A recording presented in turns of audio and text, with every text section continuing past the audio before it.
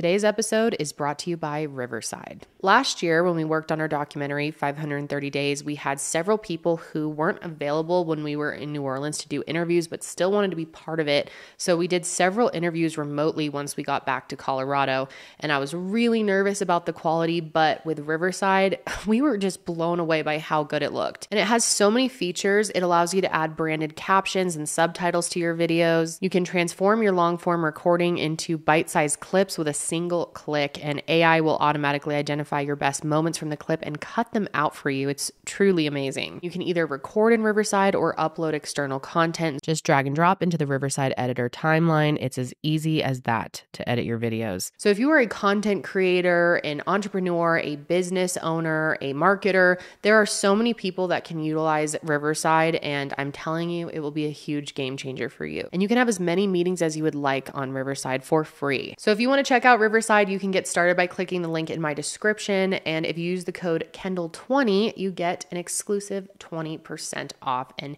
big thank you to Riverside for sponsoring today's episode.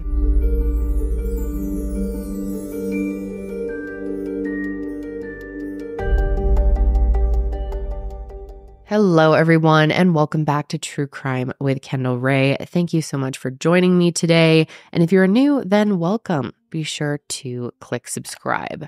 So I've got to say right out of the gate here that the case we're going to be talking about today is extremely disturbing. It's very upsetting and shocking. And what's also shocking is it hasn't gotten really any media coverage and very little coverage in the true crime community either. And I wanted to take time to talk about it today because it so badly needs attention. More people have to know about this case. We're going to be talking about Mercedes Vega. Now, before I jump into this case, I wanted to say it right in the beginning, while the majority of you are still tuned in, that this family really needs some financial help. And I'm going to be making a donation to their GoFundMe, of course, on behalf of this channel and all of you who support it. And if you are able to make a donation, I really encourage you to do so. This family, they are so incredible. I was truly moved talking to them and feeling their passion and their love and how badly they need justice, that they are not going to give up until they get justice. And I want to help them, and I'm sure many of you want to help them as well, to achieve that goal. Right now, they have put together a $2,000 reward for information, and they're really hoping to increase that number as much as possible. And I understand how rewards for information can sometimes seem so distant, like someone's never going to come forward, but I really am so confident that someone has to know something here, and maybe they just need the right incentive, or maybe they'll just eventually feel guilty enough to say what they know. I asked Mercedes' friends and family if they would be interested in joining me in today's episode to tell the story directly from those who loved her most, which I think is just so valuable. They have been incredible to work with. I spent an hour and a half with them on the phone just yesterday. And one thing I can tell you is Mercedes Vega was incredibly loved. She was an amazing person, and her friends and family are doing everything they can. They will not stop until justice is served in this case. And the people who did this horrific crime will be held accountable. And I'm confident that they will not rest until that is the case. What's really frustrating in this one is, especially in the beginning, the police did next to nothing to help solve this case, to help this family, and has just put them through unimaginable pain. And that's why it's incredibly important that this case is shared far and wide, and as many people know about Mercedes as possible, especially people that live in Arizona. Her murder was incredibly violent, incredibly disturbing, and it happened somewhere where there's a good chance that someone saw something, and her family is just hoping that the right person will see this and consider coming forward. So we're going to be going over the very recent murder of Mercedes Vega. It has actually been less than a year since her life was stolen. And of course, I always like to give this reminder when I invite a family to be part of the video, because I know they're going to be, seeing the things that are said out there. And so I just want to, again, remind people to be kind in the comments, to think before you type, because I mean, that's the last thing that this family needs after everything they have been through, is to hear hateful things being said about their family and about Mercedes. And I just really wanted to, protect them as much as I can. Of course, it's the internet. People are going to say what they're going to say. However, if I see any of that, you will be banned from the channel. So I just wanted to make that clear before we jump in. I know it is not easy for friends and family to come onto such a large platform and be vulnerable and talk about one of the worst days, if not the worst day of their life. And I just really respect them for taking the time, for being brave enough to do that. And I hope all of you guys will send them as much love as possible. So with all that being said, we do have a lot of ground to cover here. So let's jump right in, starting with Mercedes' background. Mercedes Mariana Vega was born on March 10th, 2001 in Anchorage, Alaska. She was raised by her mother, Erika, who is just fantastic. I really enjoyed my conversation with her, and also her stepdad, Tom, and they had a blended family with 4 sisters, Jessica, Alexis, Makenzie, and Shelby, and a brother named Finn. Tom says that even though they were a blended family, he loved Mercedes as his own and just felt so privileged to be her father for 17 years. And the more I've learned about Mercedes, the more obvious it's become to me that she was a truly special person. She loved so hard, cared for her family and her friends more than anything, and was, just such a ride or die. She was always willing to do anything, to drop anything she had going on for someone who needed it, and really had an incredible future ahead of her. After I spoke with her loved ones, it was just even more obvious how amazing she was. I mean, she was loving, she was super, super generous and caring and hardworking, determined, strong-willed. She was funny. I mean, you could just go on and on about what a great person she really was. And one thing that I really loved learning about her was that she had a nurturing energy that could soothe any crying baby. And I think we can all agree that that says so much about the type of person she was. She also had a beautiful voice and was often picked to sing the national anthem at special events or sporting events. Plus, and I always say this, but I think it really says a lot about someone when they are a big animal lover. She loved horseback riding and actually had her own horse named Cash. And just speaking with her loved ones, it became very clear to me that her connection with horses was a big part of her identity. Overall, it's just very clear that Mercedes was down to her core a good person. And you best believe she was always the type who was going to work hard for anything that she wanted. And one story her family shared with me that I really loved is when she was only 7 years old, she made a PowerPoint about why the family should go to Disney World. And then when she got older, she made another PowerPoint to convince her family to let her get a tattoo. Basically, if Mercedes wanted something, she was going to find a way to get it. And of course, I can sit here and try my best to tell you about her, but the reality is I never got the opportunity to meet her. And so I now want to share some information from her friends and family describing what an amazing person she really was. Hi, I'm Erika Pillsbury, Mercedes Vega's mom. I'm Tom Pillsbury, Mercedes Vega's dad. We want to talk a little bit about Mercedes and what she was like as a young kid. She was born very, very quickly. I was actually in labor with her for 4 minutes. We got to the hospital at 3:58, and she was born at 4:06. It was only 5 pounds, 3 ounces. She was really, really tiny and just ready to be out in the world. As she got older, she thought she was an adult her entire life. First time she ever went to childcare was 3. And I went to pick her up and asked how she was doing or how she did that day.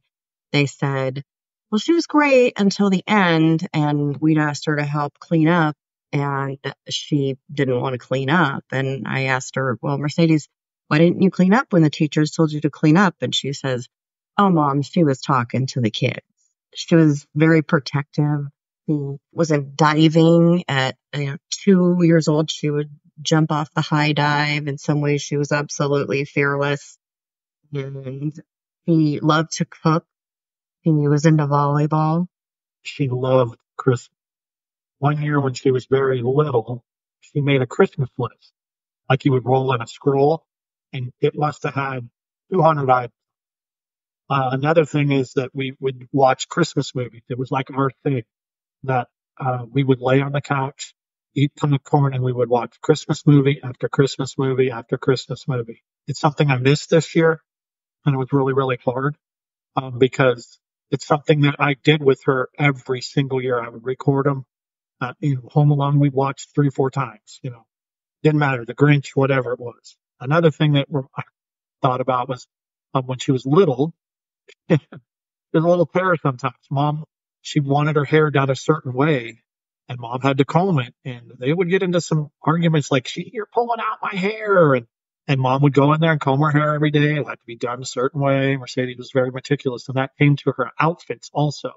She would actually pick them out the night before and lay them on the ground, kind of looking like, oh, this is what I'm going to look like the next day. She just was that kind of person that if you got to know her, you'd love her. She just was a very warm, genuine person.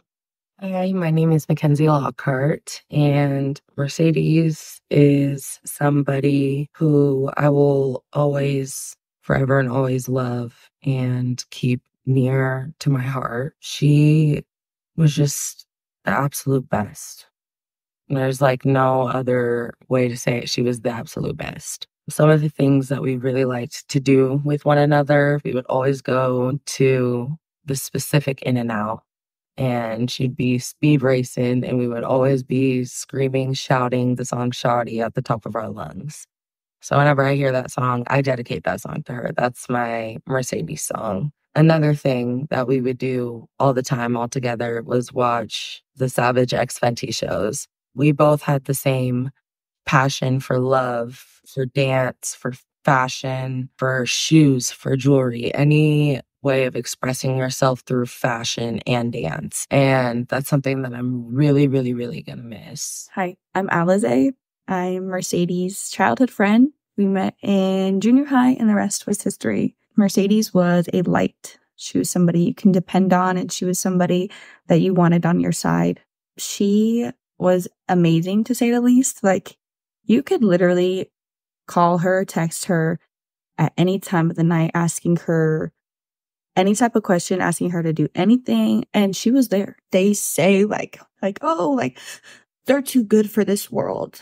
She was just too good for this world, and that would really make me so mad. But it really does make sense, because she really was too good for this world. She was just somebody that you just wanted to be around and hug and just talk to, because you could talk to her. My name is Astilia. Mercedes was my cousin. Mercedes was like my little sister. We really liked singing together. I remember also I had this birthday party when I was younger, and it was like a silly little America's Got Talent style thing, and we each prepared songs, and I remember she had this black and blue dress on, and it was sparkly. She looked like Hannah Montana. But I remember just the pure joy in her face, seeing her sing. That was definitely one of the things she loved. That and horses. She really did have a way with horses. She's just so passionate about everything that she does. Everything, Now, as I mentioned earlier, Mercedes was born in Alaska. However, at some point, her family moved to Gilbert, Arizona, and she lived there with them until she was 18. And when she turned 18, she ended up moving to Tempe, Arizona. And this is where she was living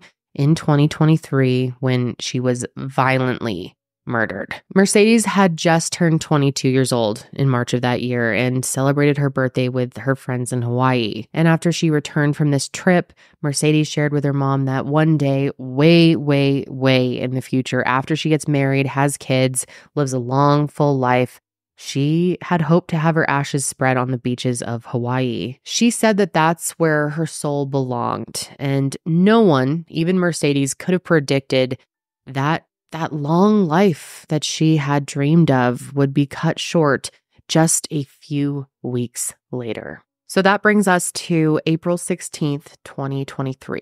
It was a Sunday, and that night, Mercedes had plans to meet up with some friends. Now, something that you should know about Mercedes is that she was in the process of trying to become a personal trainer, and she was very, very dedicated to this. She loved all things health and wellness and was working extremely hard to get certified, and that meant maintaining her own diet and exercise regimen, However, she did give herself cheat days, normally once a week, and Sunday the 16th was that kind of day. So it was only fitting for, a cheat day to agree to make plans with some of her friends and go out and have a good time and sort of not worry about any of that. And living in Tempe, which is the home to Arizona State University, there were plenty of things to go out and do. But out of the many options she had, we know that she was ultimately deciding between two things to do that night. Now, unfortunately, we don't know what she actually decided to do. We know that the plan was to either go get sushi or go to Dave & Buster's. But like I said, we don't know which one she chose. All we know is that she was in contact with two friends making these plans, and she sent her last text at 8:54 p.m. And then after that, she just stopped replying. Which you would think after, making plans with someone and then they suddenly ghost you, you would continually call and text them and try to figure out what was going on. But that didn't happen. After Mercedes just suddenly stopped replying, one of those friends did end up reaching out, but it wasn't until hours later. And they said something along the lines of, "I guess you aren't coming," which could seem like an innocent response and reaction, and it very well may be. However, her friends and family have some concern that she was possibly set up for what happened to her that night. So at 9:15 p.m., surveillance footage from the inside of her apartment complex's garage captured Mercedes on video walking casually around a corner, and she's looking down at her phone. And I can't stress this enough, everything seems completely normal. Her family does think it's possible that she was on FaceTime based on the way that she was looking down at her phone, and just by looking at her outfit, they think it's more than likely that she had decided to go to Dave & Buster's because it was a pretty casual outfit. And nothing, and I really do mean nothing, about her demeanor indicates that she knew she was in danger. But unfortunately, Mercedes was in danger, and the surveillance footage that I've played for you has been trimmed down by police, but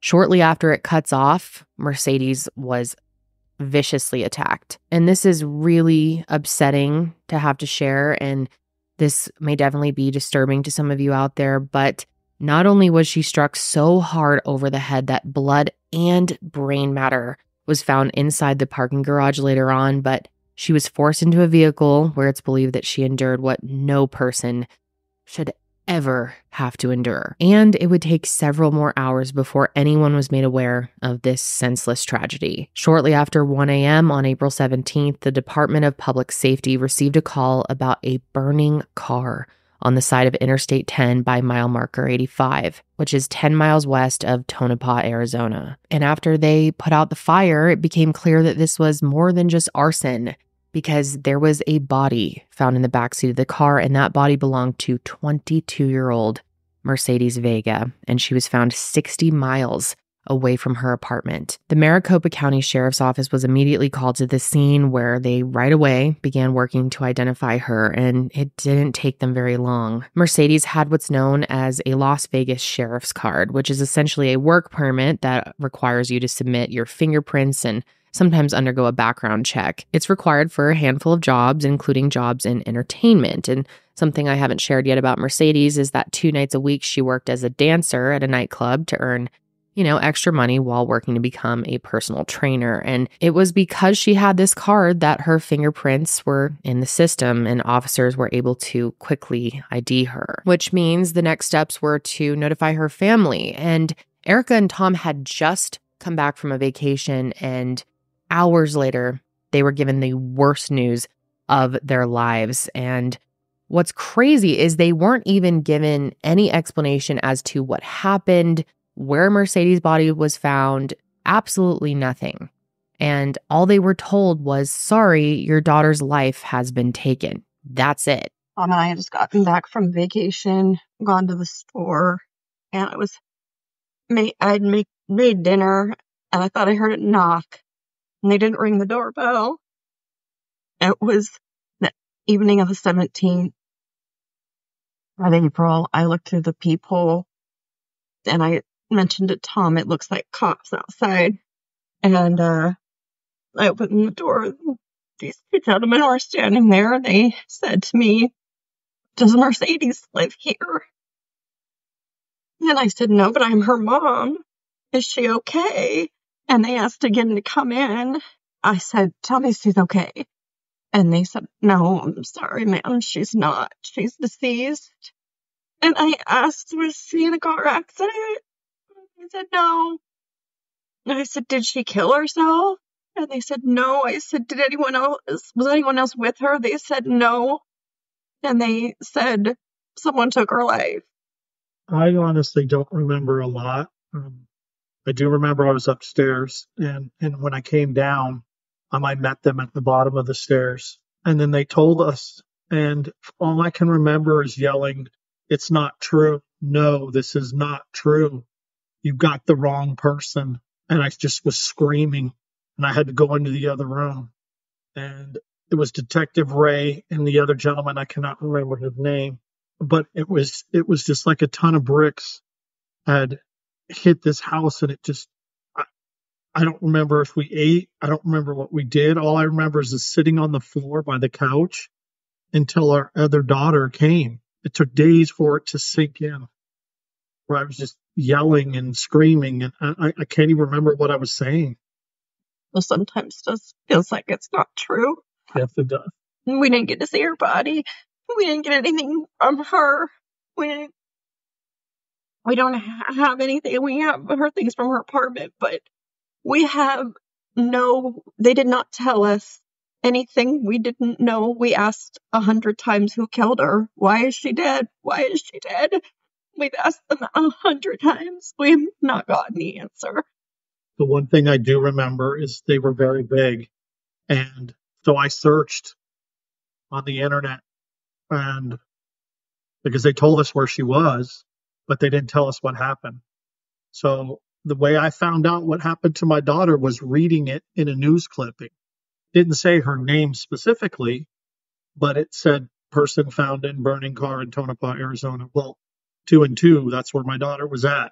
So the police weren't even forthcoming with the information. I had to learn about it through the news, when they could have told us when they were here.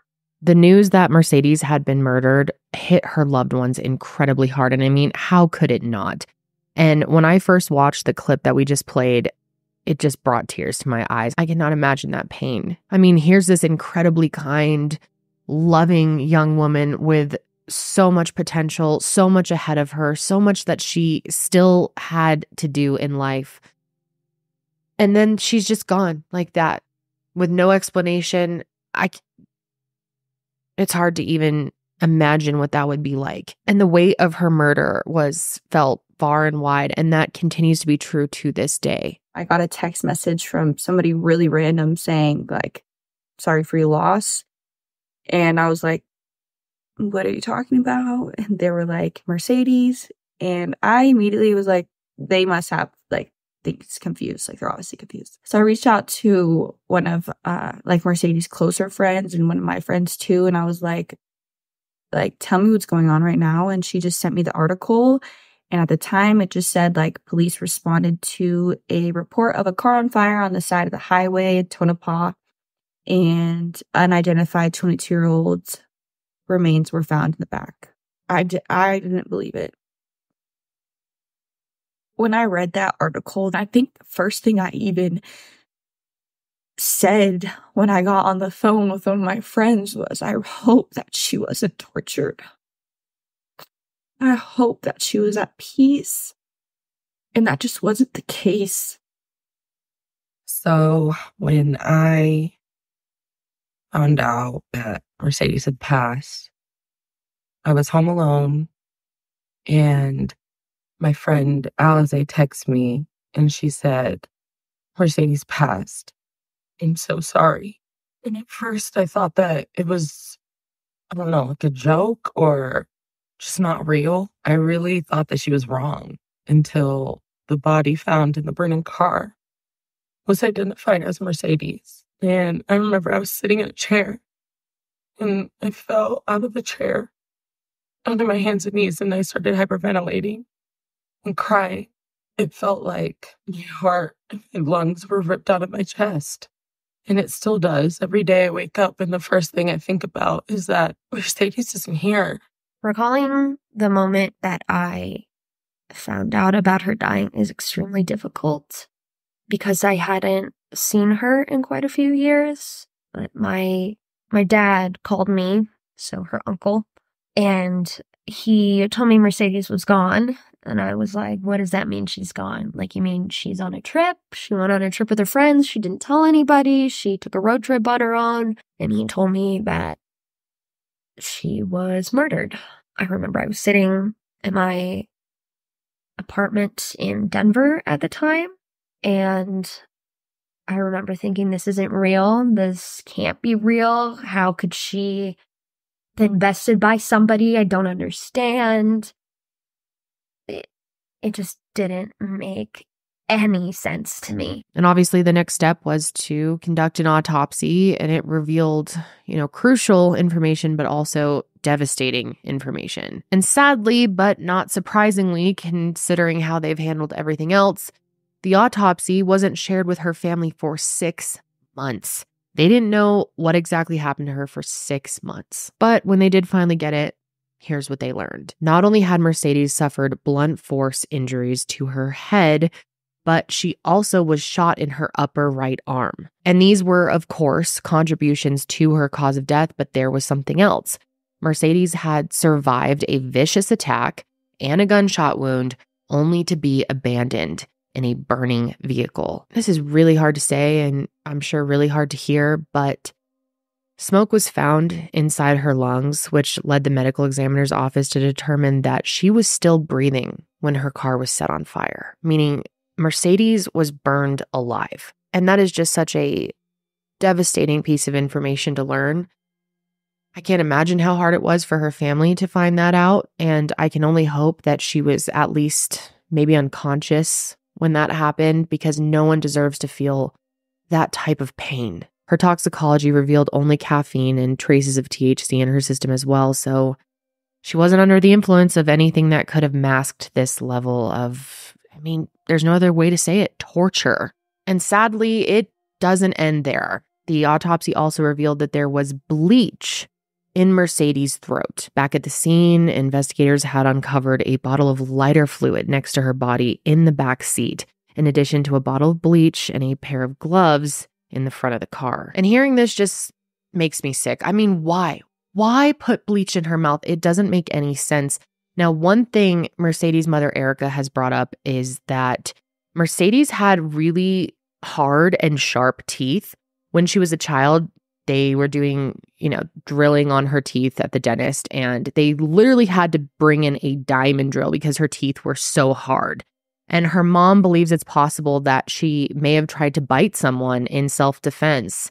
And I think it's a good possibility as well. And maybe the bleach was used to conceal any DNA she could have gotten in her mouth from her attackers. Because that's the thing about Mercedes is she was tough and she would have fought back in any way that she could. And this theory really does make sense because bleach would have eliminated any DNA that was left behind in her mouth. And it's possible that her attackers already had the bleach with them to clean up anything they needed to. And I'm just thinking out loud here, but I also wonder if it could have been symbolic, like a way to send a message. And you're going to hear her dad talk more about this later on. What if Mercedes had said something that she wasn't supposed to, or knew about something that people didn't want her to say? Was this some kind of weird message about not speaking up about something? I'm completely theorizing here, and her family obviously is going through all these thoughts in their head, trying to make sense of why this was done. Obviously, we don't actually know. No one knows why that's happened, and that's what's so frustrating about it. It just doesn't make sense. Mercedes had no known enemies, and she wasn't involved in anything shady. It just seems so random, but also so personal at the same time. And her parents have echoed this same sentiment before. But if this was just about murder, why not just kill her right there in the parking garage? They had the means and the opportunity, so why not just then and there? Why take her and keep her alive for hours? What did this person or these people want from her? And that's what keeps her friends and family up at night, because everything about her murder screams that this was personal. The reason I think this was personal is because the nature of the crime. Mercedes was taken around 9:15 and found at 1 a.m. in the morning. Well, from her house to Tonopah, Arizona, that's an hour drive, about 60 minutes, give or take, with freeway. She lived right off the freeway, so it wasn't like they had to drive a bunch of side roads to get to the highway. So they ultimately took her somewhere for 2 hours, disposed of her car in Tempe. They knew that they were on security camera because they knew that they had to have staked out the place prior. Her garage had cameras. There were cameras outside. They knew the surroundings. They were waiting and wait for her to come down. As you can see from the video that you showed earlier, this is not a person that was worried about her surroundings. She felt very safe. If she felt that she was in danger at that particular moment, I don't think she would have been looking down at her phone. She was just very protective of her surroundings. So to me, someone had to tell her or tell them that she was there and leaving at that particular time. There's a text at 8:54, and literally 17 minutes to 18 minutes later, she's missing. So there's communication and then disappearing. So how can that not have anything to do with it? Because you're communicating with somebody, so you're letting somebody know she's here, she's there at that time. She lived very close to her work, and they didn't have a lot of time. It's not like you could have stayed down in that garage for 20, 30 minutes and hopefully not get seen. It was the parking garage for the entire complex. That's why I believe she was set up and targeted. What bothers me the most is, what did they do with her for 2 hours? And it's kind of back to what you were saying earlier. Did she know something? Or are they trying to show, if you say something, this could happen to you also? It was too thought out and planned, and the fact that she had no reason to be anywhere near Tonopah and that they'd driven her all the way out there. Maybe the car got a flat tire. Maybe she was kicking the windows out of the car. I don't know if she was bound. We don't know when she was shot. We don't know when the bleach was poured in her throat. We just know ultimately that she was still alive when she was lit on fire after all that she had gone through, whether it was a message that they were trying to send. As I had mentioned before, Mercedes was very, very protective. I'm hoping that she didn't die protecting someone, but it's a possibility that she wouldn't give up where someone was or what someone had said or done, and her life was taken because of it. To me, this was done out of hatred. And hatred can be rooted in a lot of things. And in my opinion, I think that, one, it could have been deeply rooted in jealousy from, who knows, there's theories it's an admirer or a stalker or somebody that she may have turned down, or possibly even a friend, or that it was done out of fear of the possibility of her knowing something that she wasn't supposed to know. When it comes down to it, I know she was set up. And who it was, I don't know. But to me, at the top of the list, the last people that she talked to, 10 months later, looking at every possible thing, somebody had to know or be told when she was leaving. The only people who would know she was leaving were the people that she was last talking to. So why nobody's saying anything is just completely cowardly, in my opinion. Because all of these 10 months, it's not like you haven't seen us begging and pleading for answers and for justice from Mercedes. If you know something, say something. Now, one major component of this case that I haven't yet touched on has to do with both Mercedes' car and the car that she was found in. Like you heard them say, when Erika and Tom were made aware of what happened to Mercedes, they weren't given any information about the car that she was found in. In fact, to this day, they haven't been given any information about this car. Nobody has. And because they weren't given any details right off the bat, they were under the impression that it was Mercedes' car, which, would make sense with the information that they were given. However, it wasn't, and this is how they found out. Only a day after her daughter was killed, Erika received a very strange and very upsetting call from the Tempe Police Department. When she picked up the phone, she was told that her car was parked illegally. And after a second of confusion, she realized that they weren't talking about her car. They were talking about Mercedes' car. Mercedes drove a white Dodge Charger with the license plate LUV 333. Because the numbers 333 were very special to her, she considered them her angel numbers. And her mom, Erika, had co-signed the paperwork, hence why her number was on the record and hence why the police reached out to her about moving it. And I'm sure you can imagine the confusion and anger she felt when she received this call. Her daughter had just been killed. And to her knowledge, she was found inside of her vehicle. So it was very frustrating and confusing why they were concerned about moving this key piece of evidence. She even explained that this couldn't be possible because that Dodge Charger, the one he had called about, had been involved in a homicide. So just imagine the shock and devastation she felt when she learned that wasn't the case. Erika was now finding out that her daughter's car was somewhere else, and on top of that, the officer wouldn't even tell her where. That's right. Even though she was originally called and asked to move the car, they wouldn't tell her where the car was. And then she, Tom, and all of Mercedes' loved ones found out where the car actually was at the same time that the rest of the public did, which sadly is a common theme in this case. So let's talk about where her car was found because I have a lot to say on this. Mercedes' Dodge Charger was found abandoned behind the restaurant Culinary Dropout, which is off of Mill Avenue in Tempe. I mentioned earlier that Tempe is the home to Arizona State University, which makes this a very popular and populated area. And Mill Avenue specifically, where the car was left, is really a hot spot for college students. It's where all the bars and restaurants are located, and you'd be hard-pressed to find a time where it's not filled with people. And just keep that information in mind for a minute. We know that on the day that Mercedes was abducted and killed, that her car was in that garage. She would have no reason to walk into the garage unless her car was inside, which means it was not parked behind the Culinary Dropout. So what does that mean? It means that whoever attacked Mercedes, and at this point, I'm led to believe it had to be multiple people, also took her car and moved it to this location. But why?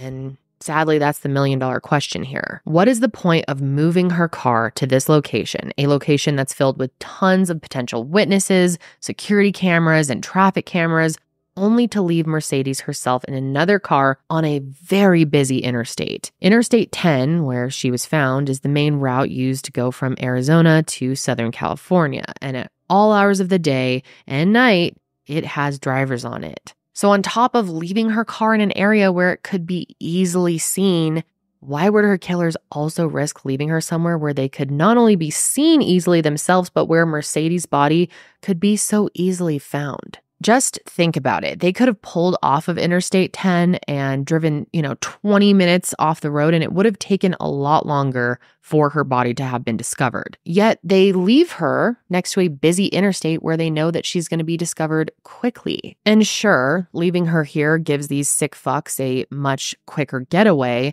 but it does put them at much higher risk of being seen by a potential witness. It just doesn't make sense why they would put themselves at so much risk unless there was a reason for it, or they knew they would get away with it, like maybe they had done this before. And as I'm sure you've probably noticed, I keep saying they because I strongly believe that more than one person had to be involved in this crime, and I know her family feels the same way. I don't know, it seems impossible for this to be a one-man job, and if it was, why wouldn't they just kill her in the parking garage and then leave her body there and take the car for a quick getaway? Plus, I highly doubt someone was going to walk away from a burning vehicle by themselves on Interstate 10. Not to mention, it would be pretty much virtually impossible for one person to then go back and get Mercedes' car, dump that, and then get away. Someone would have had to go pick this person up after the car was lit on fire, which leads me and many others to believe that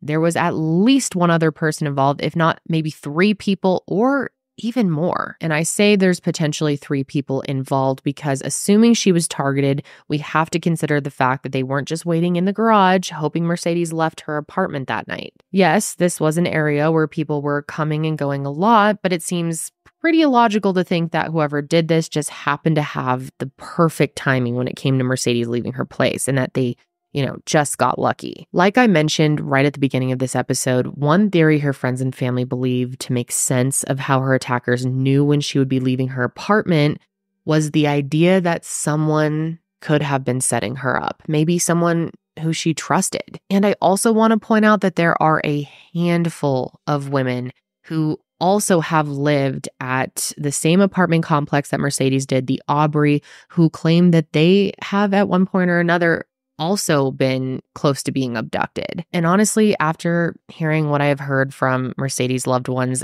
this doesn't surprise me. And obviously I don't know this for sure, but I do believe that Mercedes wasn't just in the wrong place at the wrong time. I agree with her loved ones that she was specifically targeted. In fact, when I talked to them on the phone, they told me that one of her friends had mentioned that Mercedes had told them that she felt like someone had been watching her. Now, I don't know when this conversation happened, and I obviously can't say for certain whether it had anything to do with her death, but Mercedes was an incredibly intuitive person, and if she felt like something wasn't right, I think that could be the truth. But it's just so frustrating that there is so much information that the police do know and they're not sharing with the public that could really help bring these people to justice. I just have a hard time believing, and I know her friends and family feel the same way, that there is just nothing to share, nothing that would be useful to share with the public. I just don't believe it. We also have to keep in mind that whoever did this got inside her parking garage, which we know there are cameras there. And between her apartment complex and dumping her car in one of the most populated areas in the city, an area filled with witnesses and security cameras, traffic cameras, we're just supposed to believe that there's no footage and no description of a possible suspect? I don't know, man. And it's not just about identifying this person or people so that we can bring Mercedes killers or killer to justice. It's also about informing the public about a potentially very dangerous person or group of people that is just walking around Tempe. Erika herself used to work for the Pinal County Sheriff's Office and knows that there are license plate readers at almost every intersection in the city. So this silence is absolutely maddening and truly makes no sense. And of course, I know that police sometimes have to keep certain information close to the vest to protect the integrity of the investigation. But at this point, it has been almost a year since Mercedes was murdered, and there has been no arrest made, no possible suspects as far as we know. And it seems like sharing more information with the public at this point could be the best course of action. From the beginning, we were told very, very little about what happened to Mercedes. I've had to find out by going and getting a copy of her autopsy, asking questions of the police. I even sent them a list of 100 items they never bothered to ask me about my child. But as far as the police handling the investigation, we've seen no more footage than what the public has. We've found information on Twitter that that someone had put out there. And that was the video of her walking to her parking garage, which was the first time I was able to see what she was wearing the night that she died. They keep it very, very quiet. They don't answer our questions. We've gone down and tried to get information. We've gone to places asking to see video. And most of the time we're turned down or we're told that they've been told not to share it or not to talk about it. Perception is a big thing to me. They have made me believe that my daughter doesn't matter. They made me believe because that she danced twice a night that her death is, or twice a week, I'm sorry. Her death wasn't important as some of these other cases. It took 7 months to implement the silent witness program. You've not asked for help. You've not asked for the public. You've not asked us questions. You came to my house one night, asked me if I'd seen Mercedes, and I'd been out of the country for 2 weeks, and you never came back. There's cameras everywhere. This case should have been solved months ago. There's cameras right as you pull out of her place where the train goes by. They had to drive right by that. Do I believe that this case will be solved by them? I have to put my hat on that and hang my hat on the judicial system that someone we were brought to justice. But like I said, I feel that my daughter's case is not a high priority. And like you've heard, it doesn't seem like the police cared to learn as much as they could about Mercedes' life leading up to her murder. Like her parents said, they were never once called to be asked questions about Mercedes. The fact that they never even took the time to ask even the most basic questions about her is just frankly inhumane, and no parent should ever have to, wonder if police even really care about solving the murder of their child. And it doesn't make it any easier that there is no clear motive here. I mean, her friends and family believe that she was targeted, but no one knows why. They have their own, theories and ideas, but at the end of the day, nobody knows why. Is it possible that Mercedes was being stalked by someone from the club that she worked at? Did she say something to someone that she wasn't supposed to? Was someone maybe jealous of her? There's also a chance that this could be about money, but even that doesn't really make sense. Mercedes had over $10,000 of cash in her apartment, and that was never touched. And obviously, whoever took her keys also had the keys to her apartment. So if this was about money, why would they not go and get that money? Or if it was really about money, why not steal her car and sell it? Why just dump it somewhere? And of course, nothing will make her murder make sense. But without any answers as to why this happened, her family and friends have been forced to kind of come up with their own theories. One of the theories that I believe is that I think that she may have they thought that she had some information, and they were trying to get that information out of her, because we said it earlier, they could have just shot her in the garage and left her. Why take her? Why take the risk? Go from 9 to 1 o'clock unless you're trying to get something out of her or find out something about somebody. I do believe that there's multiple people involved. I do believe that there is most likely a female involved and 2 males involved, because my daughter had probably 5% body fat, and she would not just go silently into the night. They had to be bigger than her, catch her off by surprise. And I believe that someone she knew let them know where she was at that particular time, and they had literally maybe 10 minutes to execute what they had planned. One reason why I believe the car was left on the highway was it was a show me crime.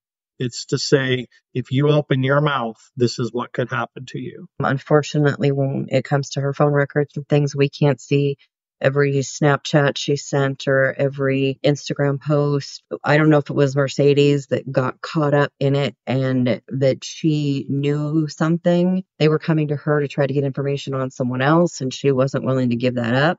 If she was died as a martyr, I don't know if she ran her mouth and pissed somebody off. Jealousy and anger. Those are the 2 theories that we have. It wasn't an accident. It wasn't a mistake. They purposely killed her. She was targeted. She was set up, and most likely she was set up by somebody she knew, because you don't talk to somebody at 8:54 and 9:15 you go missing. And that's the hardest part for me, to just sit back and it's kind of where I was talking about the police and in their investigation. That person, to me, should be the biggest person of interest. Every person that was around that person when that text came through should be questioned. Should have been, well, who did you tell her? Who did you talk to? And then for her to respond back later at 10:15 or so, oh, I guess you're not coming. It was to cover her track. One of the things about what happened to her that sticks out to me is the bleach that was found in her throat. To me, there's 2 possibilities for that. One, because her attackers, not one, but I think 2 or 3 at least, to possibly get rid of any DNA. It would not have surprised me in the least if Mercedes bit one of them. Or it could have been a message.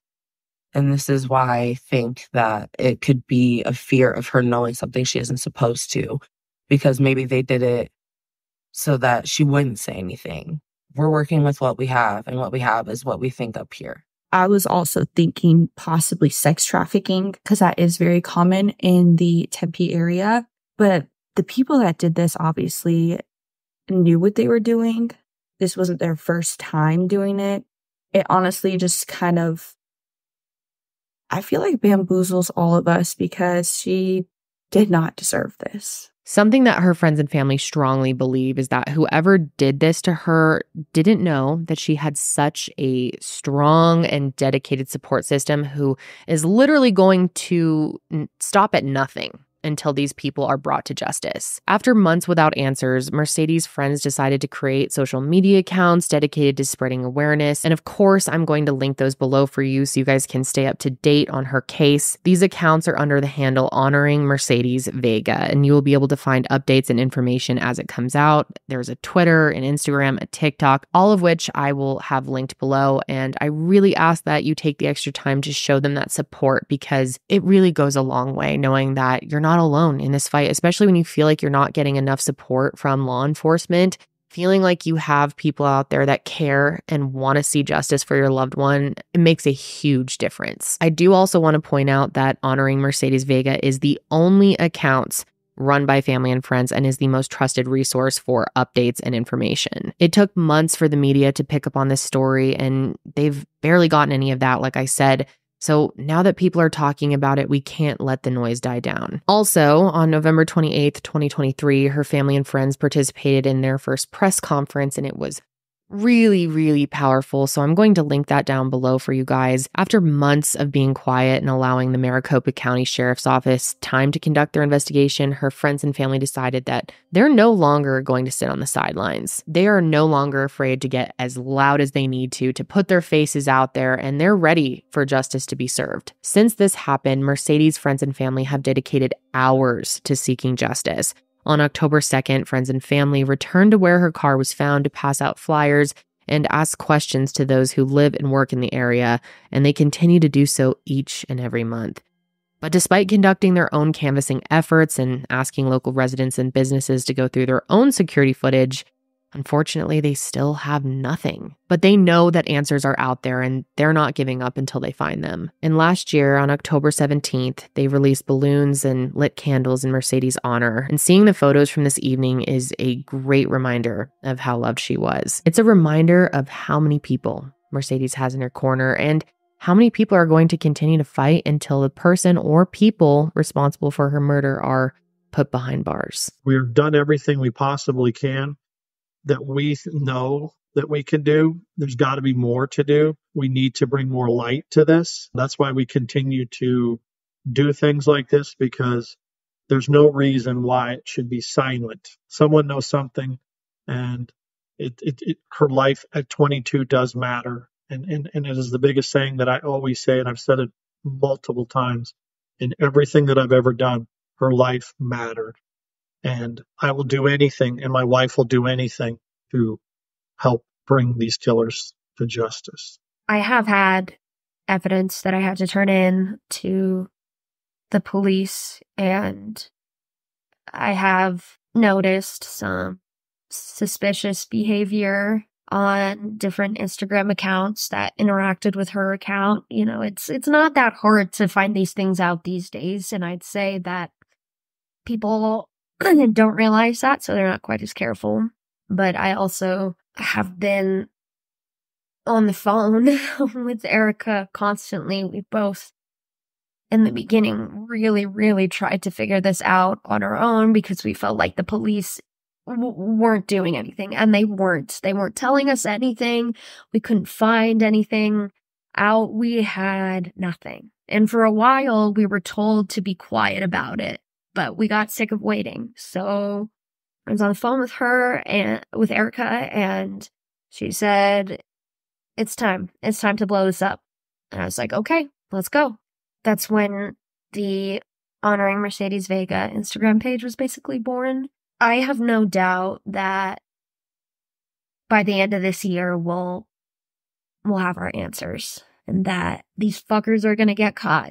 And they will get what's coming to them. I don't live in Arizona anymore, so my physical efforts couldn't really be there, but I did, and I still continue to try my hardest on social media by making TikToks and videos to really keep her name alive and making sure nobody forgets her smile and her laugh, because that really would radiate through the screen, and it still continues to. And I know that people on social media and people all over the world are hearing her voice and hearing her story. And that's what we want. And that's what we're doing.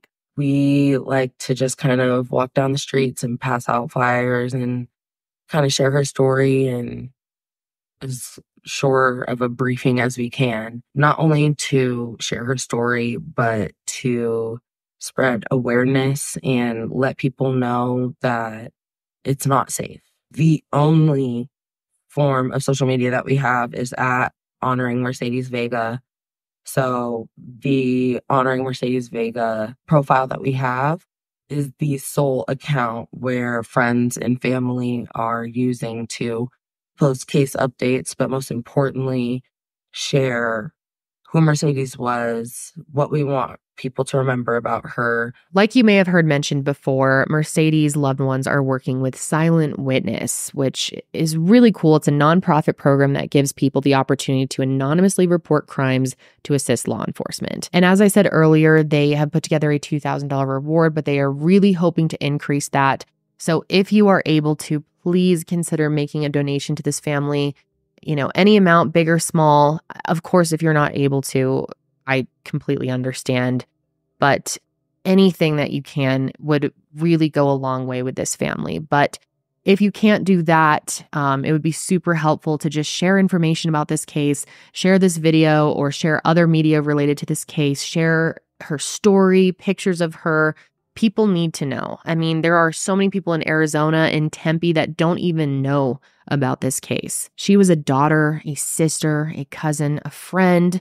She made an impact on everyone in her life. And if it were anyone else in this position, she would be fighting just as hard for them. The one thing that we really want people to understand, and that is very important, is that this is a capital case. Anyone involved in this case is facing the death penalty with abduction, kidnapping, shooting, and killing my child. Anyone, even if it was the person that just sent the text of where she was going to be, you're all facing the death penalty. And your best bet is to come forward and to talk to, you can call Silent Witness, but we're not going to show any mercy. There is a murderer, a killer, a cruel, torturing, evil, subhuman walking around in Tempe, Arizona, and everyone should be afraid. Everyone. Every child, every mom should be afraid for their child.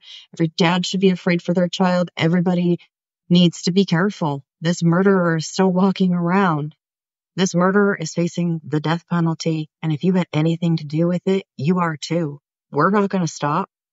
You're going to face capital punishment. So if you weren't aware, you can call Silent Witness and you can help yourself out. There's also a reward involved, but your best bet is to come forward now.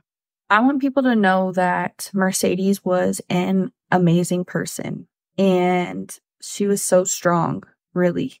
She was taken from us for a reason, and I feel like that's for us to spread the word and the awareness that you need to be careful out there. Tempe isn't as glorious and as amazing as it seems. If you really look into the missing cases, the kidnappings, we just need to bring awareness to everybody to look over your shoulders, look over your back, do self-defense classes, carry, pepper spray if you do. Just be careful out there because this world is evil. It's an evil fucking world out there. It's actually crazy. And it's funny because me and Mercedes would joke about that, like it's the evil world out there. We did not even understand how evil it could get. What I want and need people to know about Mercedes is that if you judge her for her line of work, the problem is you. She was one of the most dedicated, strong, perseverant, stubborn people I ever fucking knew. And she was loving and caring and kind. And when she fought with you, it's because she fucking loved you. And I realize that now more than ever. And I want you to walk away being careful and aware of your surroundings and paying attention to behavior from strangers. She was like the physical embodiment of an angel, and because some evil, disgusting vile scumbag person did what they did, she now is an angel that we can't see anymore. And I'm very blessed that Mercedes is such a strong spiritual being. She was before she passed. So now it's like I feel her all the time. No one is perfect, but she was to me. And I'm going to miss her and love her until I take my last breath. And I'm going to fight. I'm going to fight for her as long as I have to. And just a reminder to everyone that Mercedes lived at the Aubrey apartment complex on West Washington Street in Tempe, Arizona. And if you lived here or in the area on April 16th, 2023, please think hard about if you saw something suspicious. And I know that from speaking to her friends that the apartment complex has been actively removing the flyers about Mercedes, which is just disgusting to me, and I can't wrap my mind around why that would be.